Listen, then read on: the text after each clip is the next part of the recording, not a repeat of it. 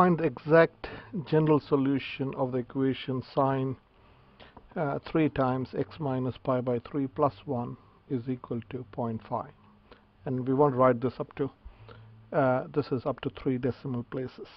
So here the first thing that we need to do is to write this in terms of first let's simplify the left hand side, or take away 1 from this side to the other side. So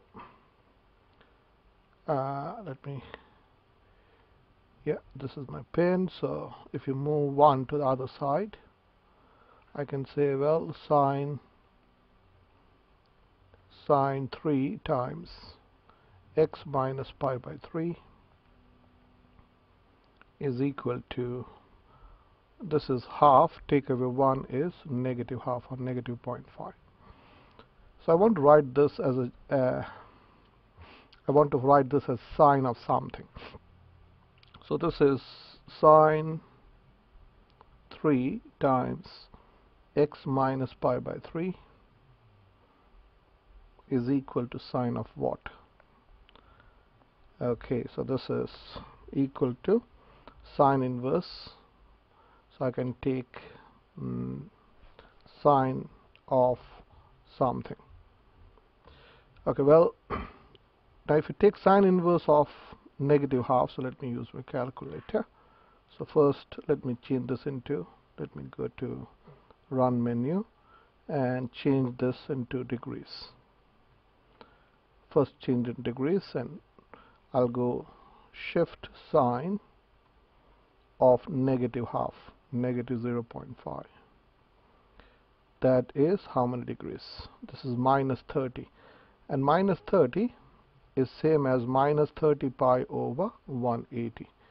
So well, that is minus 30 pi over 180, because if you want to change degrees into radians, I like to work in degrees and then change into radians. So well, this is sine of 3 x minus pi by 3 is equal to sine of negative pi by 6. This is negative pi by 6. So now let's use the general formula. So what does the general formula say? If sine theta is equal to sine alpha, if sine theta is equal to sine alpha, this implies your theta, this is your theta, you can compare this with theta and this with pi. So your theta is equal to n pi plus negative 1 raised to n times alpha. So let me change color. So this implies I can say 3 times x minus pi by 3, comparing theta with this whole thing, is equal to n pi will be n pi plus negative 1 raised to n times negative pi by 6. So what can we do now? So I'm going to divide the whole thing by 3 now. So this implies x minus pi by 3.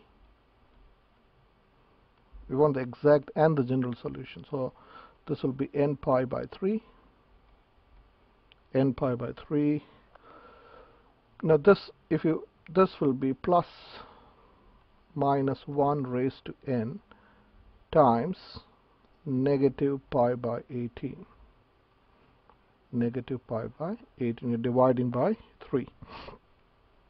So I'll do the next working here. So this implies you can say x is equal to, I'm going to add pi by 3 to both sides. So this will become n pi by 3. N pi by 3. This minus will make this plus into minus. So this is minus 1 raised to n times pi by 3, pi by 18, sorry, pi by 18 plus pi by 3.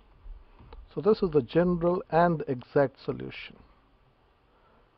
This is the general and exact solution of this equation.